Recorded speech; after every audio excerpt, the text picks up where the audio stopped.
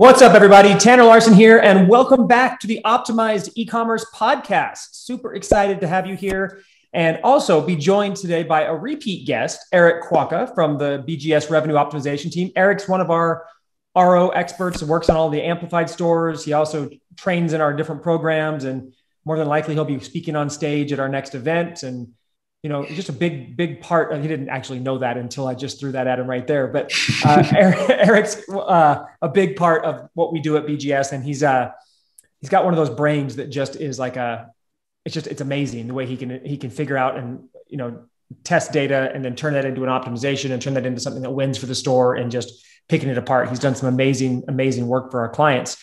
And today, he's not really here to talk to you about optimization. He's here to talk to you about a different topic, which is just as important, but it's something that I can say that I've never heard another e-com expert, guru, program, or whatever talk about, but it is critically important.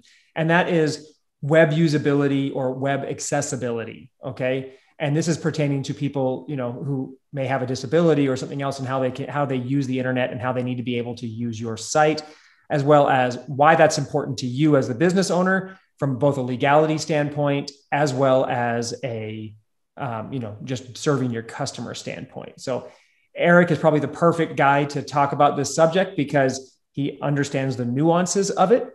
And he can actually break that, what's somewhat of a complicated jargon down into usable and actionable strategies for you guys. Now, don't roll your eyes. Don't turn this episode off, because web accessibility is one of those things that is super, super important. Now, let me give you a scare real quick about how important that can be. Okay. Specifically within the accessibility space, one of the things you have to be aware of is the Americans with Disabilities Act, the ADA. Okay. Now, the ADA is a legitimate organization. The problem is there are lots of shady shyster type lawyers out there who will take the ADA's mission and use the ADA to go out and put lawsuits on companies left and right, whether they're brick and mortar or internet based or whatever. And they'll get somebody who may be, deaf or blind or whatever to be their plaintiff or whatever. And then they'll go out and they'll just target 100 businesses and then roll them all up into this one lawsuit, and to say how this one person that they hired basically was impacted by the non-ADA compliance of all these companies. Okay. And it's legitimately, it's legal scamming, because it's legal to sue, but what they're doing is completely fraudulent the way that they're doing it, but they get away with it because they're playing within the legal realm of the world. And this happens a ton online. We've seen recently lots of ADA cases popping up where a lawyer will wrap up 100, 200 different e-com stores or e-com properties into an ADA lawsuit, all affected by the exact same person. And then they basically go out and they say, hey, we'll either go to court or you can settle for this sum and pay us off. And they look, it's shit, guys. I promise you, it's complete dog shit, but it happens, and it happens a lot. And typically you don't have much room to fight. You basically pay them whatever the negotiated settlement is to avoid having it go to trial and have it become a bigger problem that costs more money. And you basically pay him to go away. So there's ways around that by being aware of the Accessibility Act, and not just ADA, but web accessibility protocols as they pertain to the entire internet. And Eric's going to touch on some of that stuff. So a little bit of a scare at the point, but that's just how important it is. And we know we know stores that have been impacted by this. And we actually, in our Amplified Partner Program and Ecom Insider and everything, we teach our members how to avoid this, or at least put as much protection around themselves as they possibly can. So this will be a very good episode for you guys. So with that, Eric, now that they're scared, why don't you take over? And why don't you, because this is Eric's multiple times. He's been on here multiple times, so he knows the game, and he's good at podcasts. But he'll take the fear out of it a little bit, just show you some actionable stuff. But Eric, start with what is web accessibility, and let's just start from the beginning and work our way through it.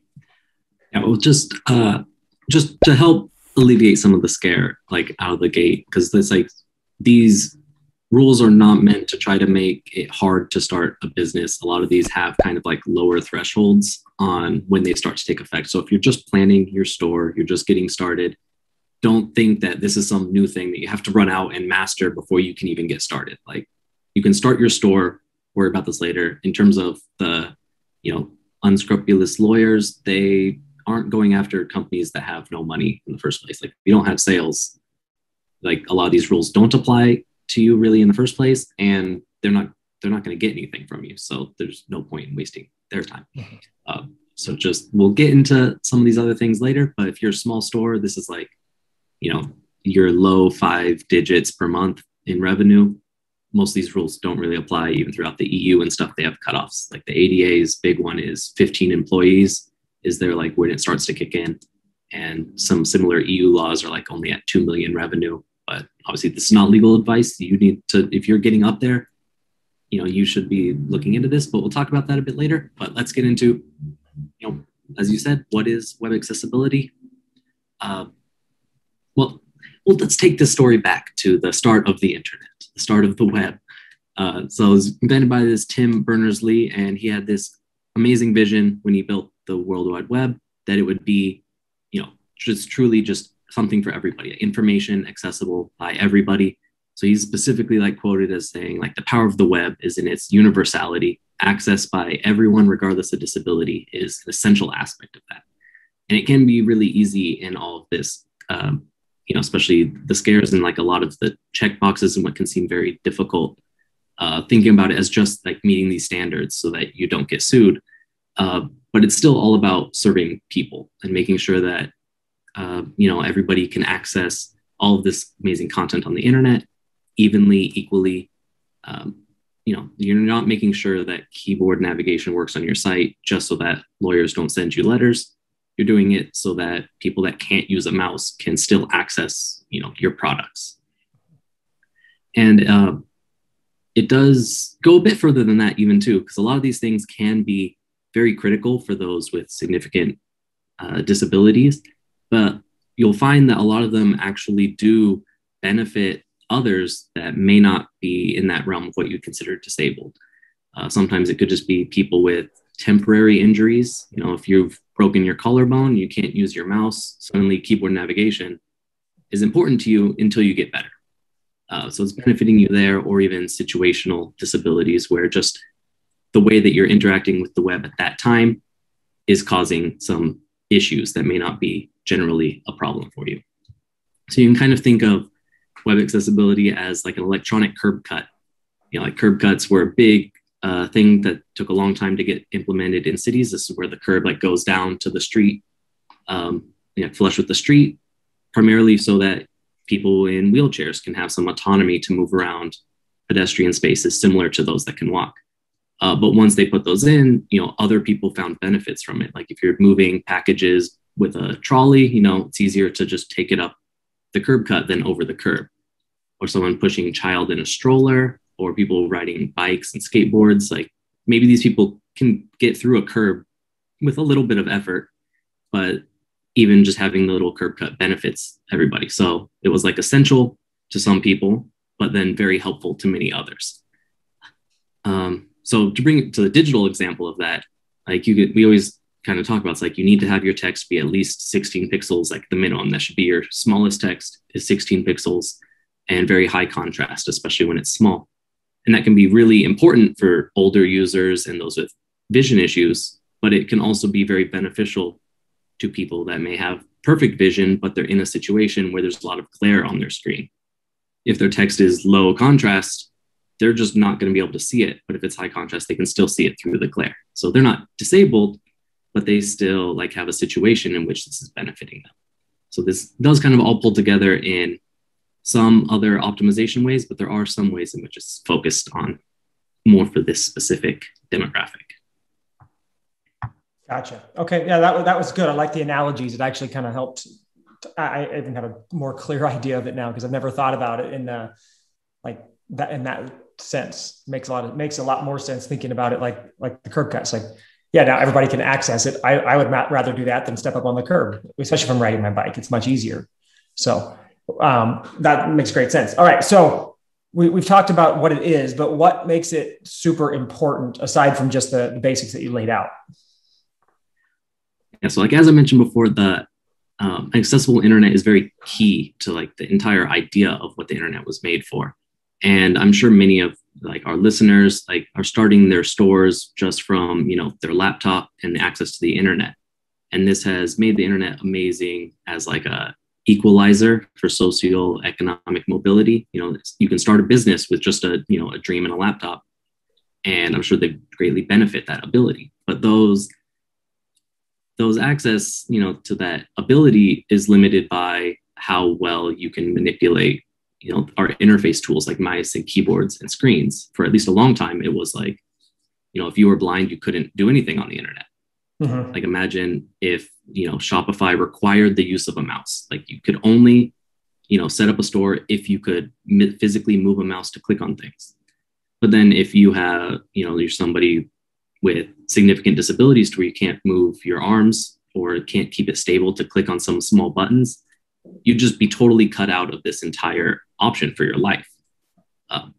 So this is, and that's basically what's happening to some of your customers if your site's not accessible enough to the way that they interact with the tools. So that's why organizations like the World Wide Web Consortium have like established web content accessibility guidelines. Like they spent a lot of time building these things out. It's very long documents. A lot of it's like very technical, kind of like wishful thinking, and a lot of it's pretty simple to implement. And then a lot of countries have gone and like directly implemented those standards into the law or like mimicked them. Like the US never likes to, you know, just say, oh, follow this third-party standard. So they basically just rewrote the standard into US law without directly referencing it, while the EU just says, use theirs because they're the pros at this. And even like the UN has included web accessibility in their convention for the rights of persons with disabilities. So like this is a big thing. Of this open and accessible internet is like really to the point of like a human right, because it's just so much of our networked economy is based on this ability to interact with this stuff that many of us may take for granted how easy it is and how simple this technology has gotten. But there's still many out there that, you know, they can't go to Beyonce's site and buy tickets. Like such a simple thing that we all can just easily do and we won't even think about. For some of these people, it's like, oh, that's ruin their plans, ruin their day.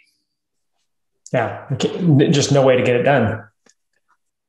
Yeah. Okay. So Beyonce is a great example, but what are some other examples of ways that people with a disability would actually need to be able to use, you know, a website differently than people who don't have those disabilities?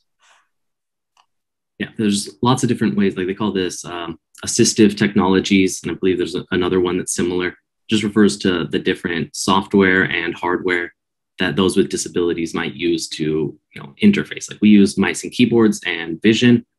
Some people, you know, blind or can't move their upper body fully to be able to interact in those same ways. So one example with the blind is like they'll use screen readers that basically read out the content on the screen audibly so that they can just listen to it. And these can work in different ways, as they, you know, can read all the text. You can just read the link titles. They can just read the headings. So as the users, depending on what their need is, they can switch between these as they navigate to, you know, get through differently. So they can be like, oh, I know I'm trying to get to another page, so let's just do the links. But then if the links are labeled poorly, they might not know which link goes to where they're trying to go. And of course, for images, because we can see the images, we know what they're trying to communicate. A screen reader doesn't know what's important about an image, even with, you know, modern machine learning getting better. It still doesn't necessarily, it can see maybe, oh, this is a picture of a cat, but it doesn't know what the point of the picture of the cat is. Like, why is the cat important? What's the message of it? So they also have these really cool things I just learned about recently, because I did just get certified in this by the W3C. And apparently there's actually like Braille displays. Like I never thought about it, but it makes a lot of sense. Basically, a little electronic mobilized dots for the Braille. And as it moves down the screen reader, essentially, instead of using audio, it changes on this little pad that has all the Braille on it. So they can just quickly read it in that way. And they even have these for phones. So they can, you know, blind people still need to be able to use their mobile phones like everyone else. And there's lots of software actually built into Android and iOS, like in the accessibilities options, to where you can actually easily turn that on and then try to get to your site, even if you can, and move around just by using simple up, down, left, right to kind of change through different options that those that are good with it can actually do really, really quickly. But when you're first getting started, it's going to be it's a real struggle. And the iOS one even has an option to turn the display off so that you can really feel that feeling of not being able to see what you're doing. Then the next big one, of course, mobility. If you can't, fully move your arms from different, diseases, conditions, injuries that you've taken, you're not going to be able to use a mouse. And a lot of people in those situations rely on keyboard navigation. So you can go to a website and just hit tab, and it'll start moving through the different links. Specifically, it's moving through what the internet's focusable elements, links, buttons, anything that's an input of some kind of interactive. But a common issue that happens with this is that stores are not set up to style links that are accessed this way differently. So that you just go to the page and you hit tab and you're selecting something, but you can't tell what it is. Just looking at it, you're just like, okay, something's selected, but I have no idea where. And that, of course, can be a major, just way to lose track of where you even are, because you'll go am I on this link or that link? Maybe the stuff doesn't move in a way that you thought it did, or something that you thought was multiple links is one link, or something that's one link is actually multiple. And of course, these can, going back to, the collarbone example, if you break your collarbone, it'll be very nice to be able to go to all your still favorite sites and shop just using the keyboard, instead of being just cut out from all of your favorite, things to do online. And additionally, speech, we're getting to very good vocal recognition. Mm-hmm. So a lot of people will even interact with their computers and websites by talking. They'll just say oh, go to this link, or show me all the numbers and I'll tell you which number of what link I want to go to, and various kinds of things. And even those that are even more disabled, they can't even if you're like Stephen Hawking, you kind of have to have specialized hardware for very minimal actual physical input, maybe using eye tracking, or they have these sit puff things that kind of use it's almost like a straw in the mouth. You kind of suck in air and blow out. That's your two options. And you can see videos of people using these, and they can get around a computer pretty well, but it does run into issues when the site's not set up well for that, or software is not set up well for that. So it's just using all these very simple things that suddenly make what we consider very easy mouse click can actually be very difficult if things aren't set up properly to accommodate. And with that, a lot of those things are handled on the, like you said, the software or the application end to help the people. But those things, the breakdown after that is whether or not your store, like we said, images. Are you leveraging the alt tags to provide the information so that if someone can't see the image, the software that they're using can then read the alt tag and tell the person what the image is? So that's a simple example. But if your site's doesn't have the right usability, doesn't matter how good their software is, there's going to be a breakdown, or how good their manipulation is of whatever they're using. So that's where we're going. So you're not having to figure out how every possible person's going to use your site kind of thing. Or what specific software they're using, or application, or phone, or technology, or anything. That's not your responsibility. Your responsibility is on the basic usability function, so that all those platforms or softwares or technologies can then take over and leverage your site. Absolutely. Okay, so what's the business case for, I mean, I know it's important, but let's tie it back to business. We all want to be good humans and help the world and help everybody. But, I have stores I'm still thinking the same thing, and I'm in this space, but it's how does this impact my business? What's the business case for me using web accessibility? Yeah. In a perfect world, just being hey, just be good to each other would be enough to get everything done. Tim Cook famously said at least famously in the world of web accessibility, said in a shareholders meeting, like, when we work on our device's accessibility by the blind, I don't consider the bloody ROI. Of course, Apple's the richest company in the world. They can not consider the ROI for quite a long time before it really, comes back to bite them. And, not everybody has that luxury. So, of course, you always got to know the brass tacks. How is this going to actually affect my business and my users? Of course, it's important. Well, the first, of course, is that if more users have access to your store, you can get some additional sales. And while disabilities may seem like there's not a whole lot out there, or at least, you might estimate that this is not going to have a major impact on your bottom line. The WHO actually estimates that over 13% of the world has mild to severe just vision impairment, to where they could benefit from larger text and higher contrast.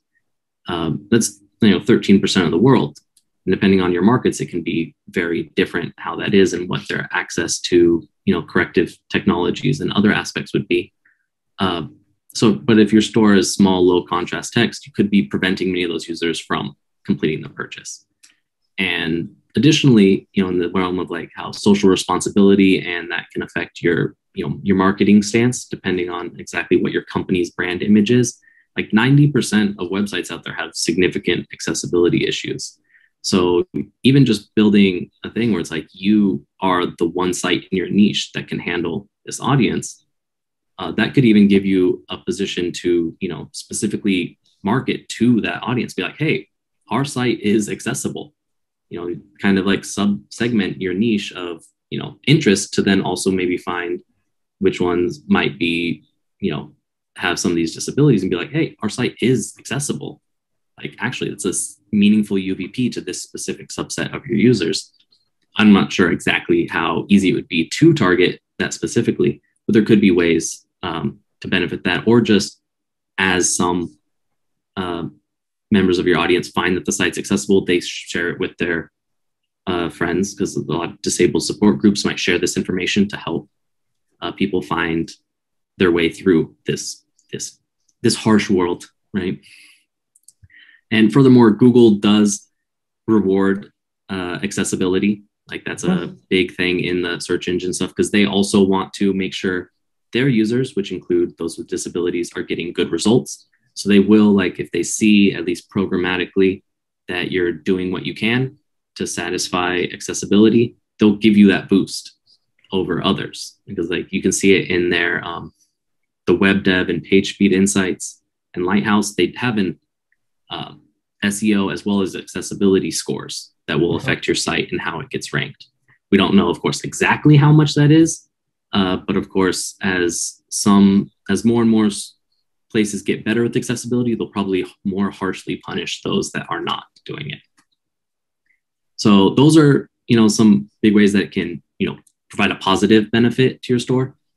And as you kind of mentioned before, there is a flip side to that, if you're not putting the appropriate amount of effort into providing an accessible experience, you could be the target of lawsuits.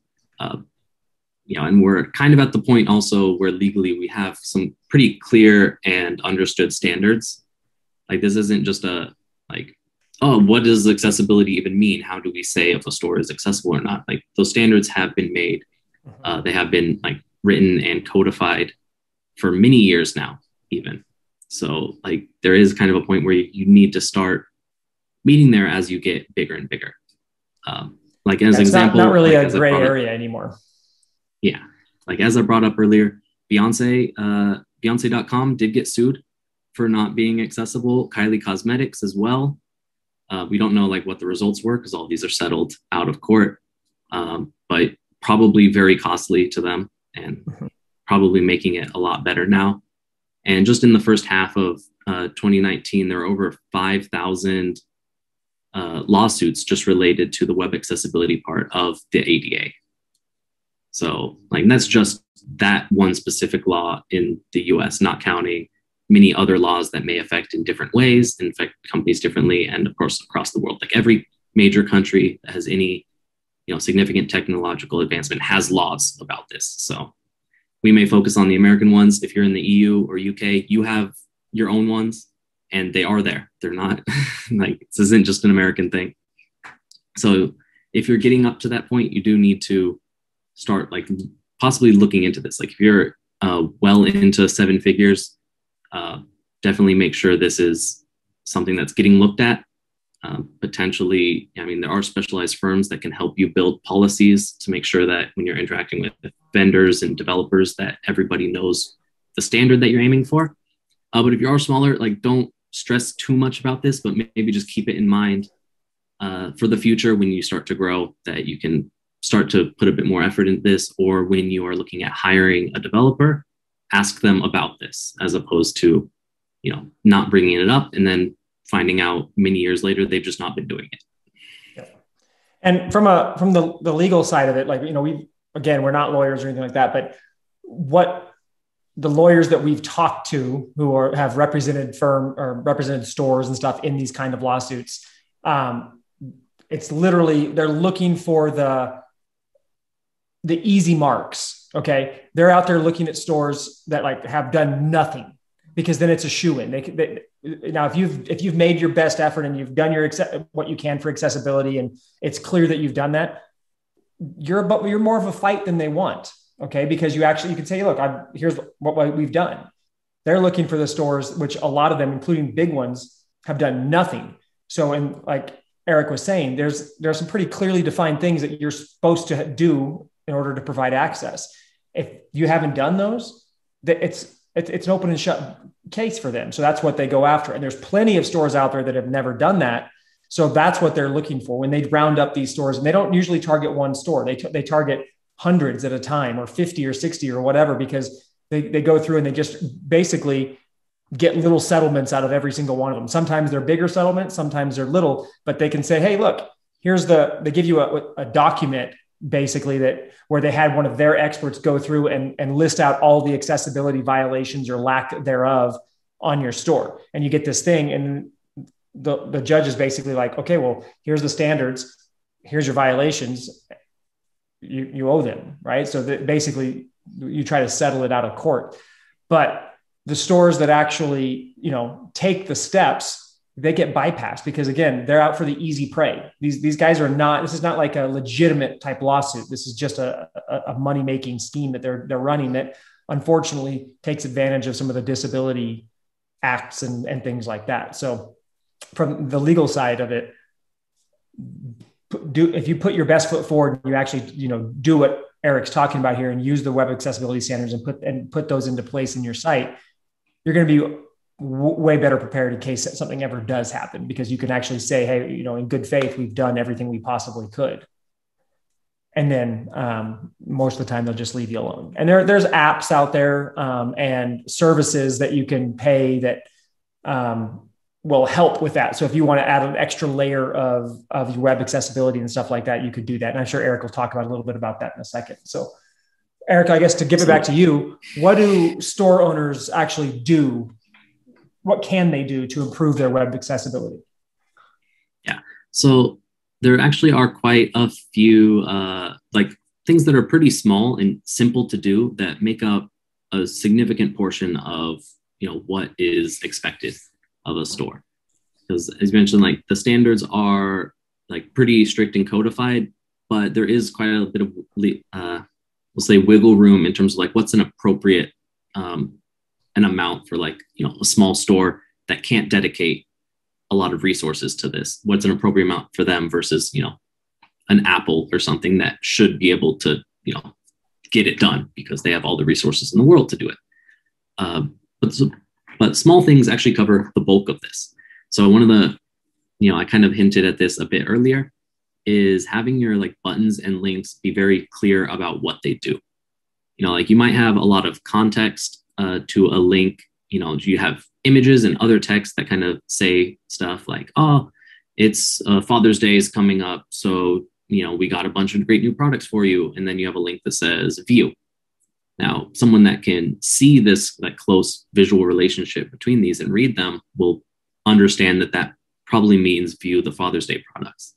But if somebody's moving through the links trying to find something specific, and they get to a link and the screen reader just tells them view, they have no idea where that's going. And we do talk about this a bit in, more conventional RO stuff of, the fear of clicking something when you don't know what it's going to do. And that become compounded when you don't have all this extra context around it. And that ends up, going back to like the curb cuts thing, that does benefit others too. Like anybody that may have been a bit unclear about what exactly they were viewing. If you say view Father's Day collection, now they know as well. Like, so the screen reader makes it much easier. Now, just looking at the links, they know view Father's Day, but also anybody else looking at it that may not have caught the relationship. Maybe you have a little bit too much white space between them on that person's specific device. And now they're not sure, is this related to that or not?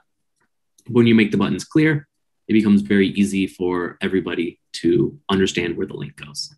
So like when you're choosing how to name your links and buttons and anything that's interactive, just saying like exactly what it does is going to go a long ways. There are, if you have a developer, there are ways to code in kind of like an alternative label for screen readers to see. But that does take a bit more know-how of what exactly you're working with. But so if you just make the main visible text something that's clearly understood, that will solve most of that problem. Also, like that works with speech. If people are communicating with their computer by speech and not through a mouse, they can just say, click the button that says view Father's Day collection. They don't need to say, click the button that says view, and then the computer goes, yeah, but like which one? They don't need to have that extra step. It just makes it much more seamless. So, and we did mention before, adding alt text to images. Like you need to make sure that anytime like your theme or anything else allows you to add alt text, you should be doing it. If you don't have an option, there's not too much you can do without a developer to make sure that unless you know how to go in and do that yourself. But at least if they're giving you the option, make sure that you're putting in a clear alt text. And this is meant to be, as I mentioned before, an alternative to the meaning of the image. Like what is the person actually supposed to get from it? Not a description, like not just a full description of what is in the image, focus on just the part that actually matters to somebody that was looking at it. Like if you sell you sell products for older individuals like health and fitness, and you have like a image of an older gentleman playing catch, like throwing a baseball to a young kid, you don't need to describe like, that they're in the park and what color clothes they have. Like this isn't an audio description or a text description of the image. It's just, say, it's a grandfather throwing a baseball to his grandson. And then they can kind of get enough context from that without needing all that extra information. So like, that's how you're supposed to properly use an alt tag. Some people try to say like, you should just cram a bunch of SEO stuff into those. That might work for a while. I'm sure Google's going to get wise to that trick. Of course, if you can work them in and have it be relevant to what the image is, go for it, but don't just try to, shoehorn in extra keywords just because you think, you're going to get rewarded for that. And lastly, one of the other major things is to make it so that focused elements, when they're, navigated to by keyboard, that they actually just have a clear, one of the easiest ways is just throw an outline on it. Like in the style sheet, there's what they call a pseudo selector, and this one's called focus visible. And you can look this up, how to do this, but you can just say, hey, anything when it's focused visible, give it a black outline. And now immediately anybody that comes to the site can easily just tab through and see exactly where they are. Of course, a developer and designer could probably go through and make sure that the styles that you're giving are a bit more, stylish and brand appropriate and different elements. But this is a quick, easy way just to get that done. Like if you're just trying to, you can't put a bunch of resources to it, you don't have a developer, just putting a, focus visible outline, black, and you'll be good to go on that. Yeah, guys, it sounds more complicated than it is. It's really a pretty simple fix when you get into it. It's just, it's CSS, it's a little bit of a code thing, but it's not scary. And it's honestly something you could, if you don't want to touch it yourself, it could be done for probably 25 or 30 bucks from a developer. I mean, it wouldn't take them long to do it at all. Even 25 cents. Like it's like copy paste, done. It's done. I know. I just don't know any developer that would be like, yeah, I'll just do it for $1. You know, they'll probably charge you at least 20. Like, oh, that's going to take 5 hours. No way to do it faster.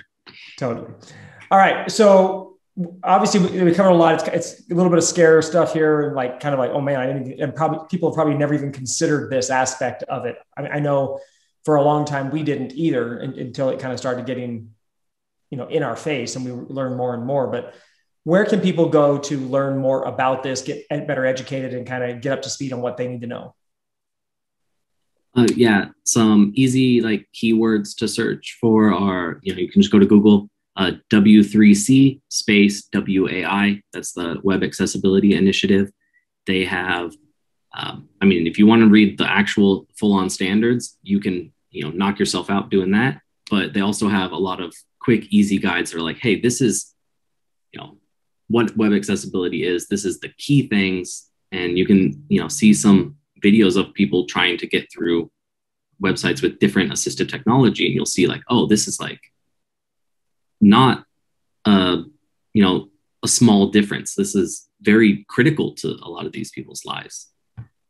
So that's easy. W3C space WAI.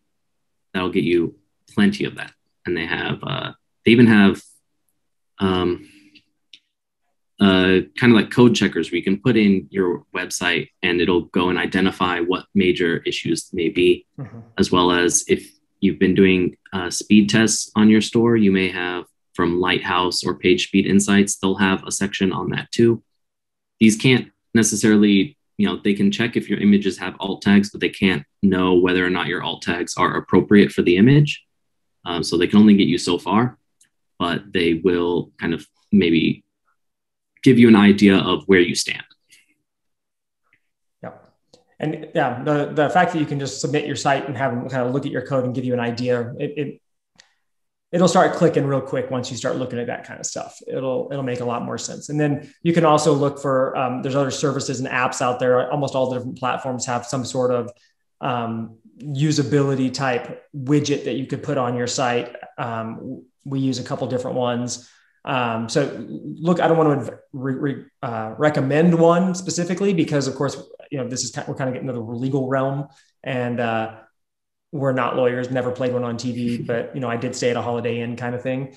So there are some of those out there. You can put those on your site to give you yet an extra layer of assistance for people with disabilities, and then also an extra layer of protection.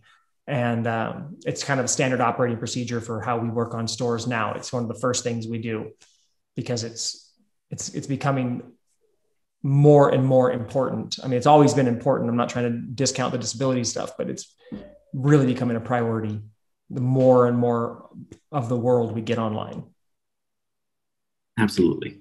It can be very critical for this subset of the population just to be able to participate in many of these things that we take for granted. And while this has always kind of existed in the physical space, the electronic world's a lot more of where, especially with, quarantines and everything, it's a lot more of where, we live. Yep. Absolutely. Well, guys, so you've got some reading ahead of you on usability standards and stuff like that. Don't freak out.